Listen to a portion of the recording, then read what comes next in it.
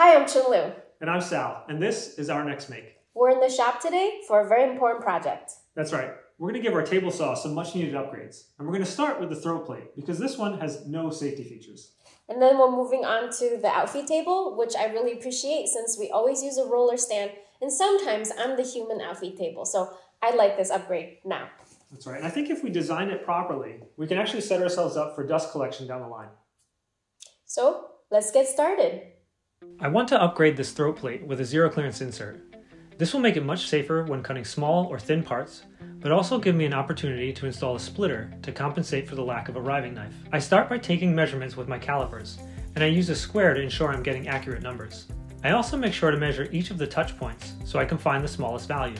The key here is to make sure our insert does not protrude above the table surface, so we'll aim for the smallest number.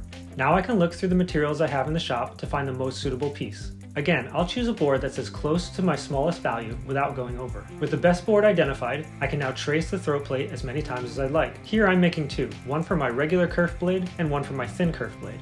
Before you start any project, please take the time to understand how to safely use your tools, and be sure to protect yourself from injury.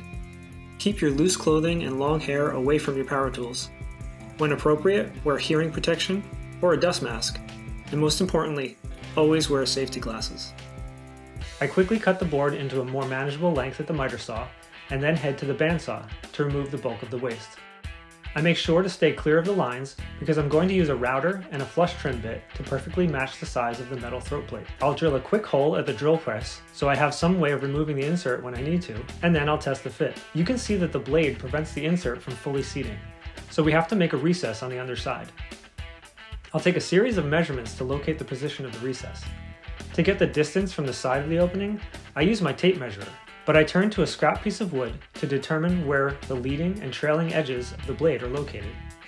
When I transfer the marks to the board, I add a small offset to ensure our recess is slightly oversized. Now, with a straight edge clamped to the workpiece, I use my router to cut a groove. At this point, the insert fits perfectly, so we can turn on the saw and slowly raise the blade until it cuts through the desired amount. I'm using the table saw fence and a push stick to hold down the insert while I raise the blade. Now I can work on attaching the splitter. I'm going to use this product from Microjig. It seems quite promising, and the instructions are really easy to follow. It comes with a simple jig so you can perfectly align the splitter holes with the blade curve. Now let's put this to use as we build the outfeed table. Okay, now that the insert is complete, we can turn our attention to the outfeed table. But first, we have to take some critical dimensions.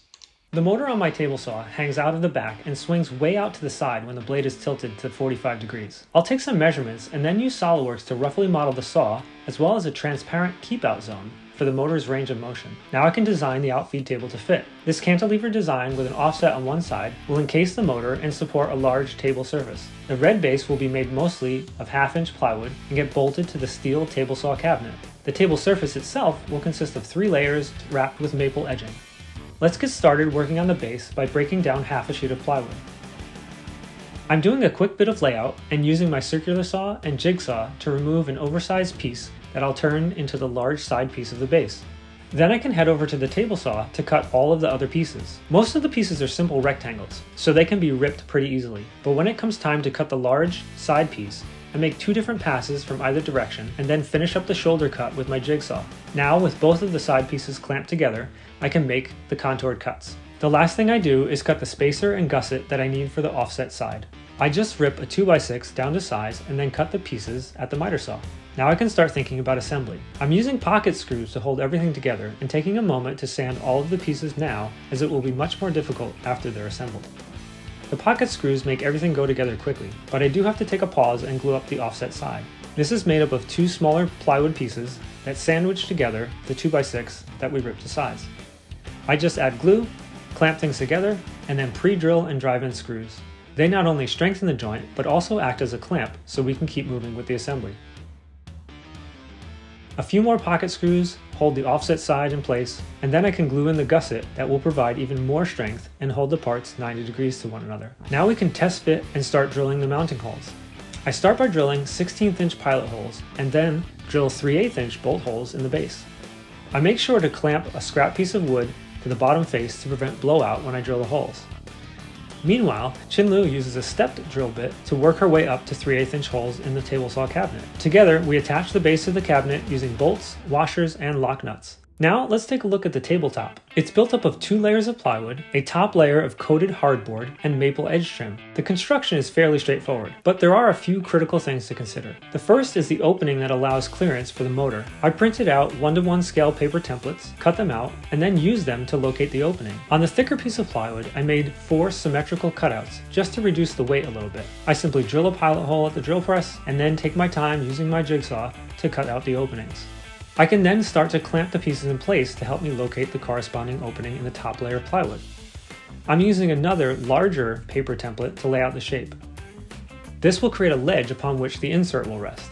Again, drilling a pilot hole and using the jigsaw completes this step. To make the edging for the tabletop, I salvaged some maple from an old table that I built. I cut a piece wide enough to yield all of the parts I'll need, and then ran it through the planer to remove the old finish and get it down to the thickness I needed. Back at the table saw, I ripped the pieces to width, and then cut the miters. I made sure to take my time when laying out the miters. First, I established one corner, and then worked my way around the perimeter. I would mark each piece, and then take it to the table saw to creep up on that line to achieve a perfect fit. To glue up the tabletop, I clamped the edges in place to act as sort of a jig, and then I worked my way from one side to the other. Glue does most of the work here, but I did add a few brad nails to act as clamps. I shot them in at an angle to ensure that they didn't poke through the other side, and I paid close attention to not put any where I would later route for miter slots. With the plywood glued together, I could then glue the maple trim in place.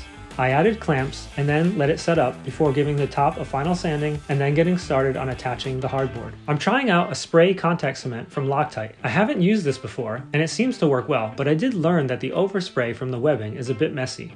So, when I sprayed the large pieces, I took the time to mask off the maple edging and the coated side of the hardboard with blue painter's tape and paper. I used thin scraps of wood to keep the pieces separated while I aligned them, and then removed the spacers, starting at the middle and working my way outward. I applied firm pressure with a J-roller to ensure a good bond, and then turned my attention to the messy job of trimming the top board. I used a flush trim bit in my palm router to trim the outside, and then made an opening large enough for my router bit using a drill and jigsaw so I could trim the inside opening. I upgraded to my plunge router to add a large chamfer to the outside perimeter, but I failed to remember to attach my dust collection, so I still made a mess. With the top plate nearly complete, I can place it on the base, adjust the height to be slightly lower than the table saw top, and then glue and screw the supports that will hold the outfeed table at the right height. Finally, with dust collection attached, I used my router to cut the miter gauge slots. This project is now ready for paint and finish. I chose a red paint to match the highlights of my jet table saw and added 3 coats of polyurethane to the maple, sanding with 320 grit sandpaper in between coats.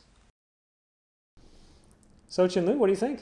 I think this all turned out great. I love how the outfeed table has a maple trim and it complements the red chassis really well. And this insert is just going to be so safe for us to use. I agree. In fact, if this project inspired you to increase the functionality or the safety of one of your tools, please let us know in the comments. And until then, we'll see you on our next make.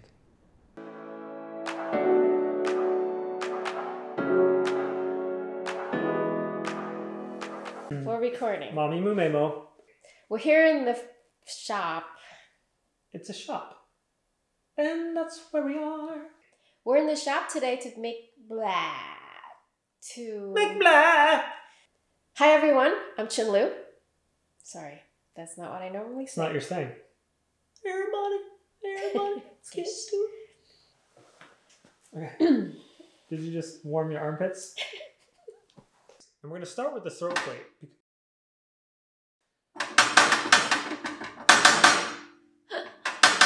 Stop.